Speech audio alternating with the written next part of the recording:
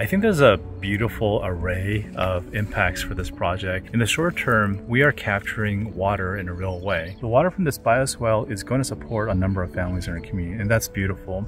A bioswale is simply a depression 2 or 3 feet deep that sits at the base of, in our case, Goss Canyon. The Verdugo groundwater basin is the source of about 50 to 60% of the drinking water for the residents in La Crescenta.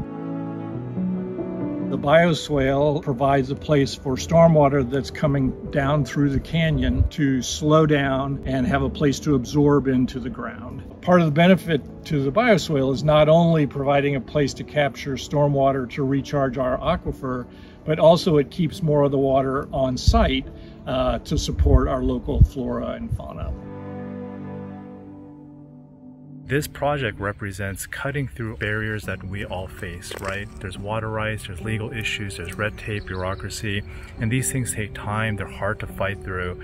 But instead of being defined by what is restricting us, stepping outside that box and seeing who are our friends out there, what kind of assets do we have, and how can we creatively bring these things together? You know, if we look into the future and we think about the impact 10, 20 years from now, this is in perpetuity. Once we build it, it's always going to rain, it's always going to percolate into the basin. What we've done here in partnership with the Arroyos Foothills Conservancy is to shape our destiny. I think the real value of this project is igniting that imagination, not only within our community, but our region and statewide.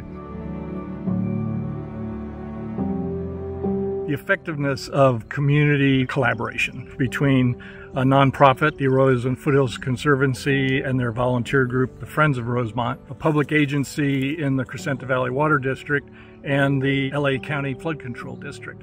That partnership and that collaboration provided a real mechanism for us to not only design and build a project like this, but to create a sense of community out of it.